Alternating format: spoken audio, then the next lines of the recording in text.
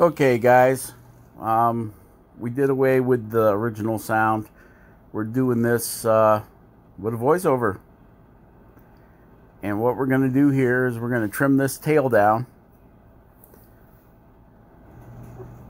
Right here. We're going to start trimming it down.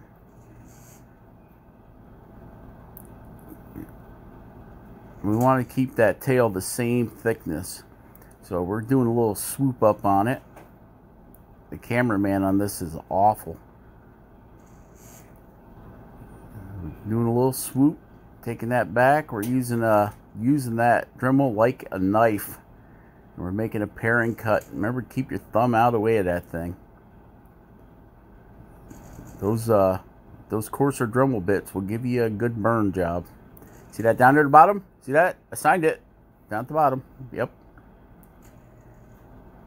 Although you'll probably never see that again, because I think that Beaver and his little tree trunk are going to get glued to a board, and I'll dress up the board, put some little rocks or something on it, maybe some grass, I don't know, to keep the Beaver and the log together. There again, I'm showing you to check the thickness of your wood. Make sure you try keeping that the same thickness on both sides, unless you're like going to turn the tail sideways or something. But yep, see, tail, same thickness. Nice tail, Beaver. I'm a beaver. I'm a beaver. Yeah, you're a beaver. And we're working that tail. Working the tail. Work the tail. Working that tail up and down.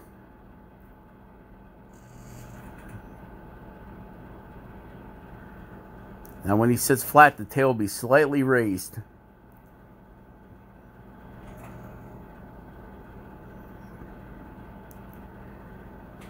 You just gotta take your time. Make sure you keep your stuff level. You know, keep it all the same. Now I'm rounding the side of his tail over a little bit. Oh, yep, it dug in pretty good there. Oh, dug in again on me.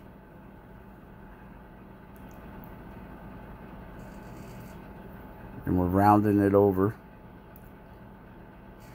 And we want to flatten that bottom out too. And that is the saber-tooth nugget bit, I guess they call it. It's about, I'm going to say, maybe 50 grit. So it's pretty heavy. Now we're going to a flapper wheel thing Jordy showed me how to make over there at Carbon Fusion. Leave your bit out about 1/8 of an inch. So when your collet heats up, it doesn't hang on to it. Okay. Now we're turning the speed way down on that Dremel. We don't want that high speed. So we're going to turn it down to sanding speed. And there you can see we're sanding her up. Get it all sanded out there. And we'll spend a little bit of time here sanding this critter.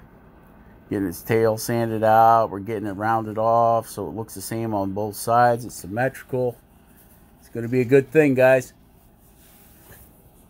And then that'll be setting us up for the cross hatching on the tail. You know, Beaver's got them little squares on their tail. Then we're going to sand them down and sand and sand and sand and sand. The sand never stops. That's why I kind of like the flat plane style of carving with knives. There's no sanding. The whole thing is about what the marks or the knife is leaving in the wood. Give it that old folk art feel, shall we say.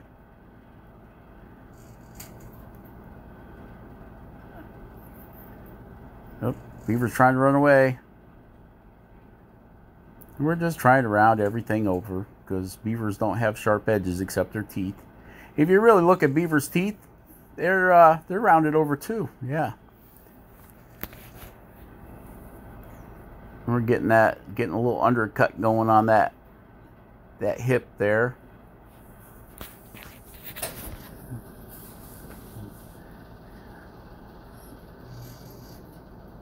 Doing some sanding and doing some sanding and doing some sanding. Yep. And more sanding. Sand, sand, sand. So tell me if you like the voiceover better, or if you like the talking with the machines running. I'm thinking everybody's gonna like the voiceover better. If everybody says they like the voiceover better, then what we're gonna do is, after I record all these, I'll go back and just do a voiceover, and I won't even bother talking through them. I'll just point out things that I'm doing, and then I can explain them on the voiceover.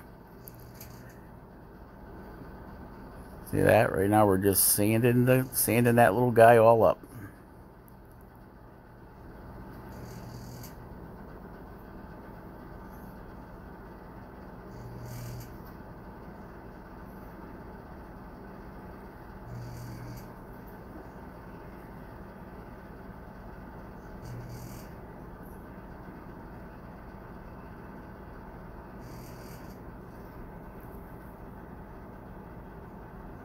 Now we could just play music throughout this whole period here where we're just sanding. So we may do that too. I think I got it figured out. The other video I just uploaded has music, and I turned it way down in the settings, but it seems to be a little loud for some reason. When I did a playback on my phone, and my headphones, it was right. I was wearing my headphones listening to it on the playback, and it sounded fine, but then after it uploaded and I played it on my phone, it's like the music was a little loud. So now you can yell at me and say, hey, you got rid of the noise of the machines, but you left now you got that music blasting, I can't hear you. So remember guys, I'm new at this. This is my first time ever doing this YouTube stuff, and I'm trying to figure it out. I'll get there. I'll probably be down to 1 subscriber by the time I get there, but I'll get it.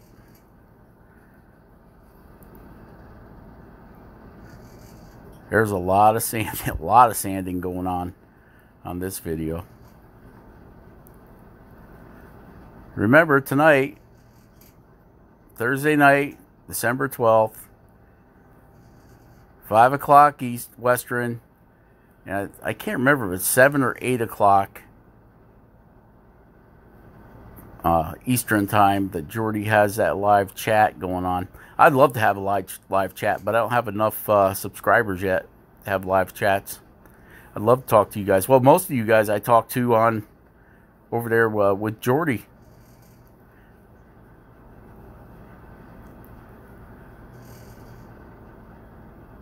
On Carbon Fusion there. Hey, don't forget to go over there to Rich's channel. Choose Your Own Path. And say hi to Rich. He's feeling lonely and neglected over there. So you got to go say hi to Rich. Poor guy. He's making a snake cane right now. Over there at Choose Your Own Path. He's doing a fine job at it. Just a fine job. It's grand.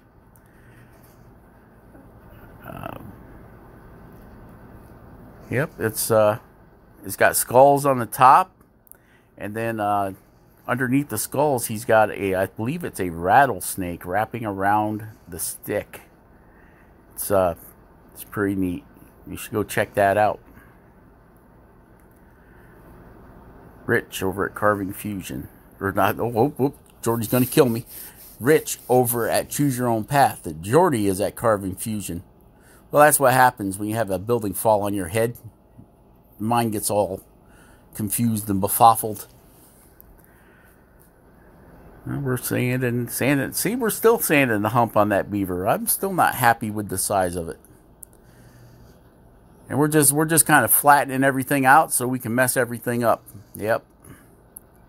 Getting that, I'm working so hard at sanding that beaver, get them smooth, and then we're gonna go in there with a wood burner and mess them all up. We're gonna cut hair with a wood burner all over that thing.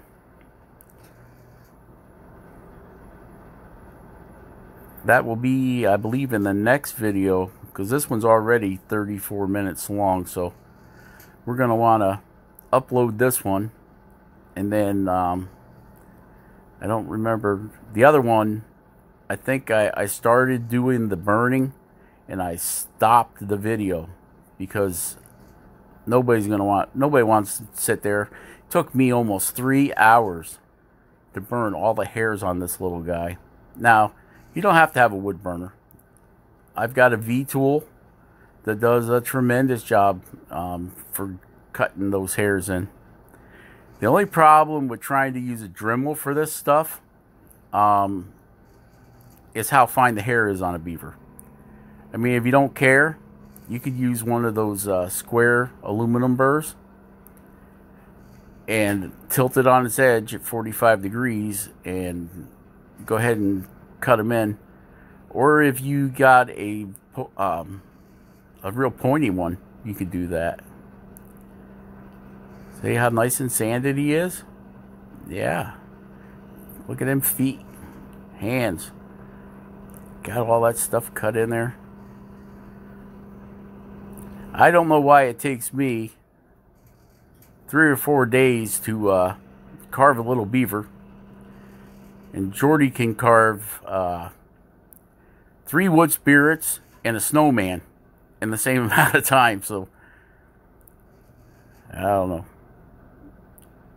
know. I think he's more proficient at his wood spirits than I am a beaver. That I think this is maybe the second one I ever carved.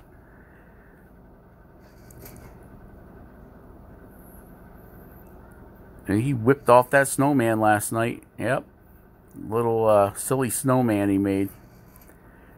Got a little hat and some arms and a carrot nose, and he came out pretty cool. Very folk art. It's a Christmas present for his sister. That's nice of him, isn't it? Always thinking about others. That's Jordy.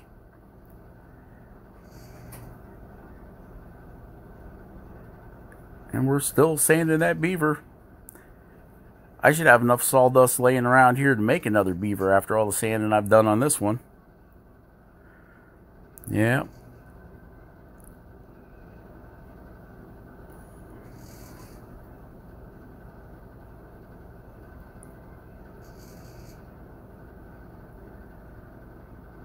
Sanding that hump some more.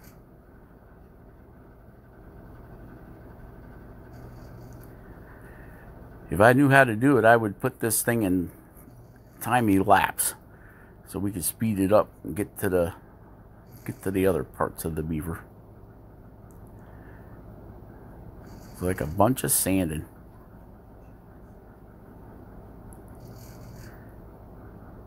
But even though we're going to go back and cut hairs into them, we still want that surface pretty smooth. We don't want a lot of lumps and bumps in it. And we're rounding the tail over and keep everything smooth out there.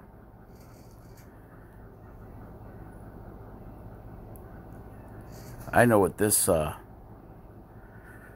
recording needs is some more beaver antics.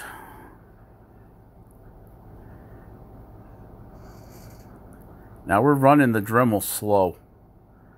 Okay. I mean, I think I've got it turned almost down as low as it will go to get that all smoothed out. And there he is, Mr. Beaver. How you doing, Beaver?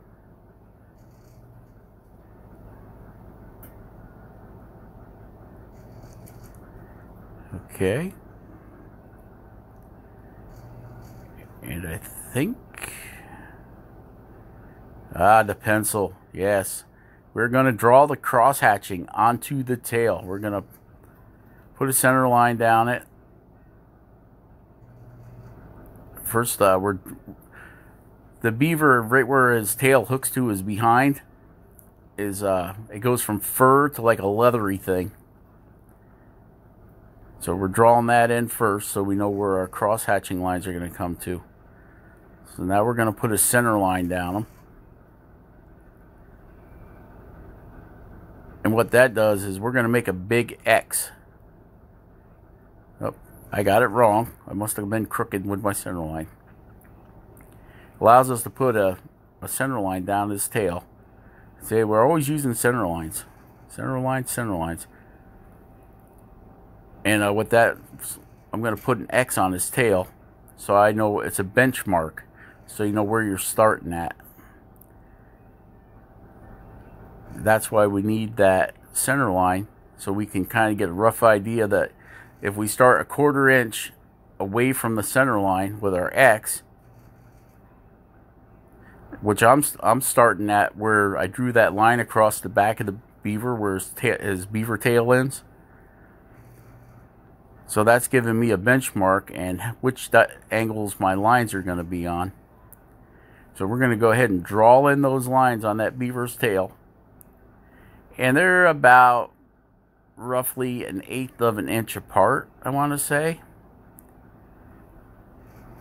I'm just doing this by eye. Yeah, they look like they're about 1/8. They're going to be about 1/8 of an inch apart, all the way on the beaver's tail. And I'm just doing it by eye. I'm not doing no measurements with the calipers or anything.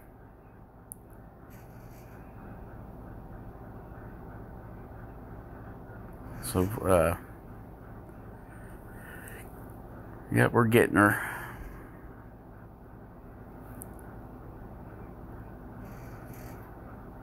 Okay, you can see where we started. I just showed you where we started the cross-hatching lines. And we'll go all the way down to the bottom of the tail in one direction, and then we'll cross it, coming back on the other direction. And we are going to use, you can use a straight knife for this. And what you would do is you'd lay your knife in there and drag it down the lines. Okay, but I've had problems with the wood chipping out doing that.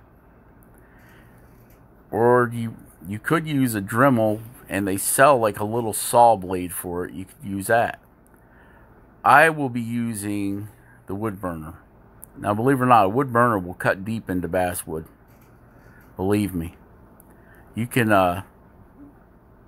with your heat turned up a little bit, there's no problem sinking 1/8 of an inch into that wood. So a lot of times I run my wood burner, it's not medium and it's not low. It's kind of in between. It's nice having the capability to digitally control your heat on that. Like, I think the high end of my wood burner is 70 degrees. 70. It's not 70 degrees, but it's a digital readout. And the low end, of course, is 0, and I usually have that about 30.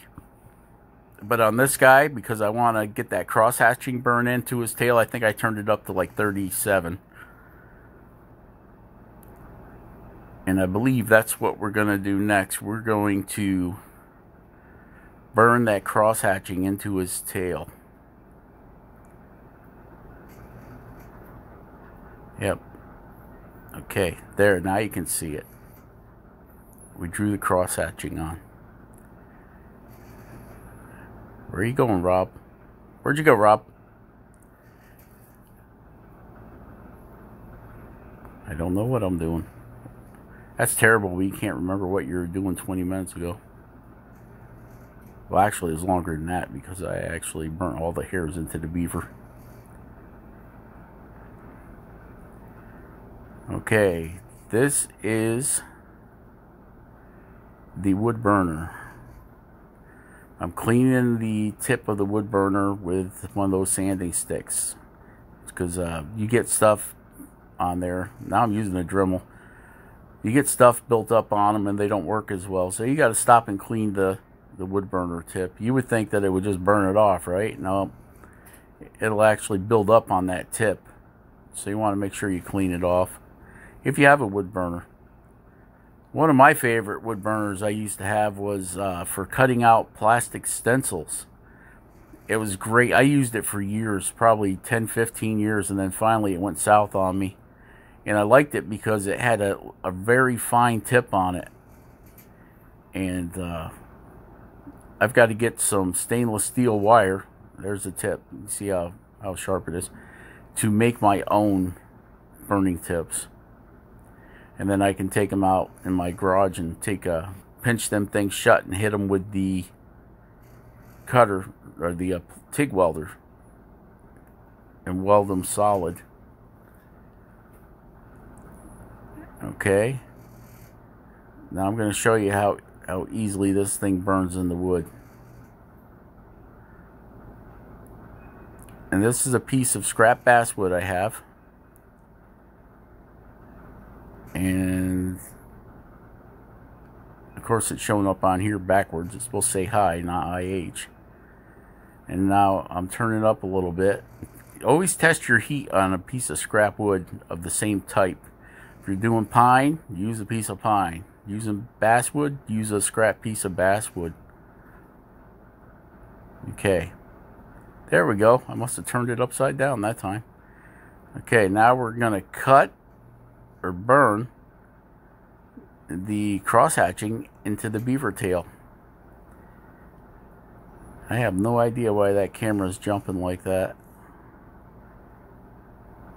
We don't have headphones hooked up to it or anything. At this point, with all the noise, background noise from the machines, I decided that I wasn't going to talk. That I would just do a voiceover on it. So we are. So now we're cutting in the cross hatching on the tail.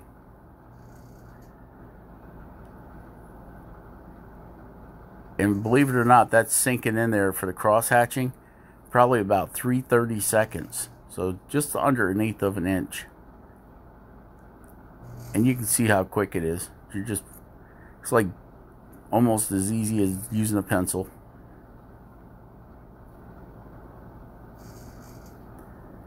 Yep.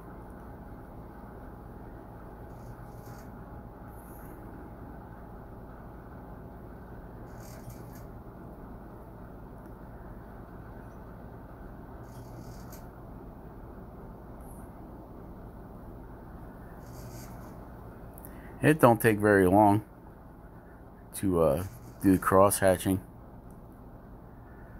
And it's in deep enough that when you go back and sand it, you don't have to worry about sanding all your marks out.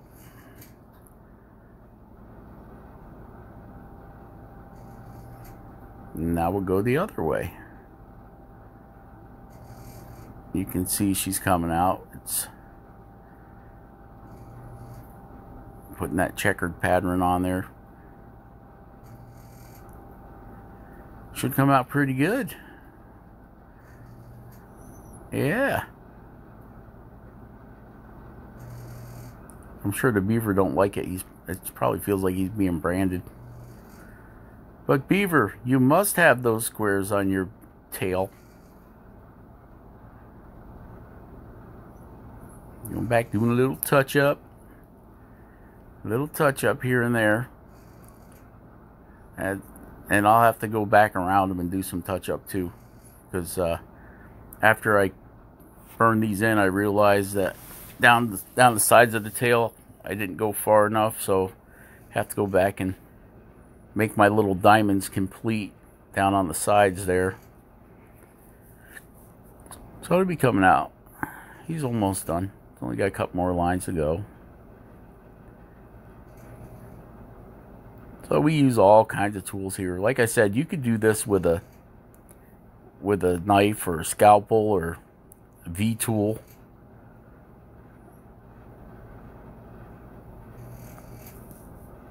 A lot of times, like if I was doing this checkering on a gun stock, I didn't have this type of wood burner back then, but yeah, I used the V-tool or parting tool they call it, to bring my lines back.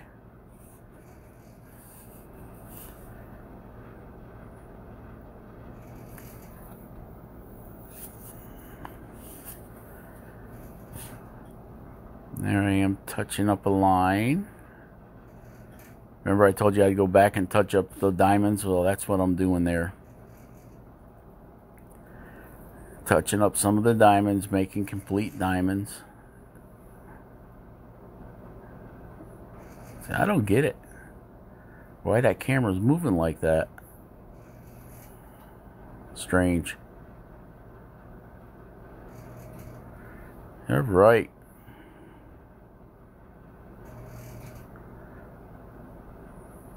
And here we are going back. You can see where the diamonds didn't connect there. About 3/4 of the way up the tail, you can see, you shouldn't be able to see white spots. Those white spots are where the diamonds didn't connect. So I'll have to go back and connect them. And you'll see the diamond, you'll see them white spots start to disappear. Everything will be uniformed.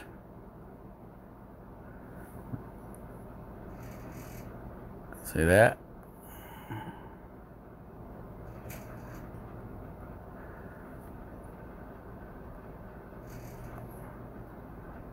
Fixed.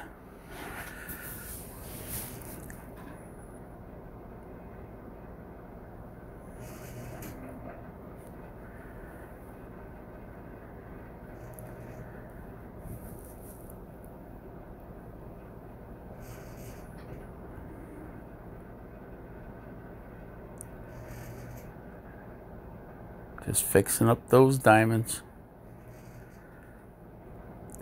You know that guy, Rock of Ages? He has a chainsaw channel. Such a nice guy. He's been, he auctioned off there it is, see the tail? He auctioned off an axe that was made back in the 1800s for a friend. There we are with the sanding disc. We're going to do a little sanding on the tail for a friend that has cancer. And all the proceeds from that went to her to help her with her medical bills. Real nice guy. I didn't know who he was when I turned on the video. He had shaved, he had this great big beard and he had shaved it off. He's like, "Who are you? Am I on the right channel?" Nope, but it was him. So now we're just kind of cleaning up some of the smoke. You get that, when you wood burn, you get a lot of smoke on your, it will not contaminate, but it will tint the color of your wood. There he is, tail's done. And we sanded it off. Got the thickness to where we want it. Yeah, you just want to make sure that the thickness of the tail is where you want it. Now we're going to go and start burning those hairs in. 3 hours of burning hairs. I'm only going to show you guys a couple minutes of this. And then I will go off on my own and finish the wood burning that took 3 hours. 2.5, 3 hours. It was redunculous. Now we're burning that that deal across the bottom of his tail where his tail connects to his behind. See? That gave us a definite stop of where his tail was. Okay, and now we're going to do a little little hair burn in here after we get that sunk in. And okay, I'd just like to thank you all for watching. Thanks to the new subscribers. Thanks to the old subscribers. Share this video. Like this video. Subscribe if you want to. If not, thanks for stopping by and watching me work on a beaver. And you all have a good night. If it's night where you're at. If not, have a good day. And we'll talk to you later. We're just going to finish out with burning some hairs here. And we'll do a few of them. I'm sure I'll show it to you. And then I will continue on to burn that beaver up. And then Rich has got to deal with that. He's got to paint it. So still got to. He's going to go to me, why do I got to paint it? It's already brown, Rob. Well, Rich, that's the way it is, buddy. I'm going to ask him if he wants it primed. I think I'm just going to send it to him the way it is, and then he can deal with it. There's only one thing worse than watching somebody burn hairs on a beaver behind, and that's watching paint dry, I think.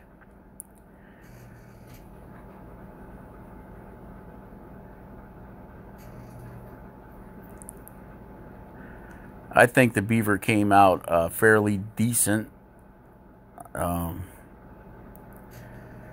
He looks really good. Looks really good with all the hairs burnt into him. It gives him a little bit of texture, you know. He's not all smooth. Yep. Burning hairs.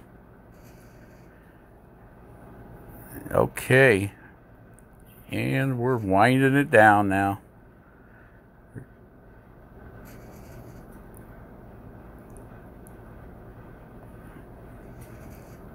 I think he's looking pretty good. What do you guys think? Think he looks like a beaver? I think he looks like a beaver. Well, my conception of what a beaver should look like anyway. And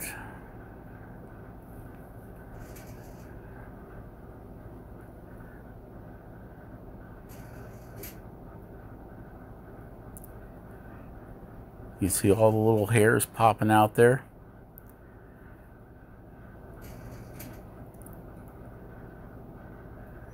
There we go. Putting hairs on a beaver, giving him his winter coat, I guess.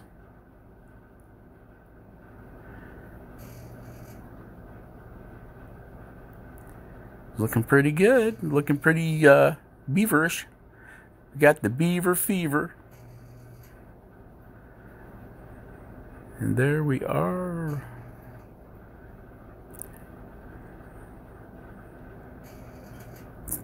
See, it looks like it's going pretty fast, but once you start working your way up that beaver, you almost think you're putting hair on a real beaver.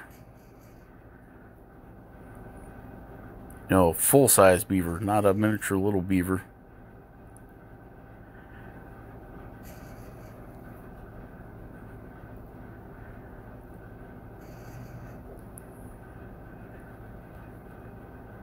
Okay, guys, we'll let this finish out.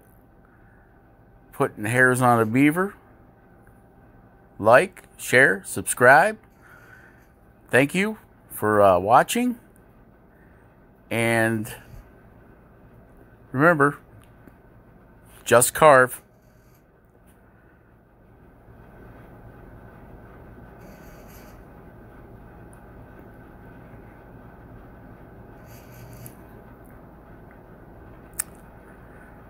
Oh yeah, I'm going to give you a quickie here. You just thought you were rid of me. That is a Flex Cut Micro V-Tool. And I'm kind of showing you that you can do hairs without a wood burner. The tail's in the way, and I don't know if you can really see them without. Yeah, white wood is just hard to show on camera. And of course, I'm